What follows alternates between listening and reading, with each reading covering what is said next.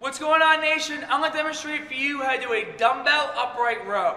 Now for this exercise, you need a pair of dumbbells, and what you're going to do, this exercise is really going to hit those traps hard, just as long as you squeeze them as hard as you can on the way up while doing this exercise. Keep your feet about shoulder length apart, plant your heels into the ground. You're going to hold the dumbbells in front of your body just like this, and your hands are going to be just about shoulder length apart or a little closer. Keep a tight core, bring your shoulders back. Keep those shoulders nice and tight, squeeze the traps, and then you're going to bring the dumbbells up just like this. Make sure you don't go so high that you hit yourself in the chin. Bring your hands down, bring it up, breathe out on the way up, just like this. Do a 1-2 cadence. 1, 2, 1, 2, just like that. Now the hardest part in this exercise is going to be keeping those traps squeezed as hard as you can on the way up, on the way down.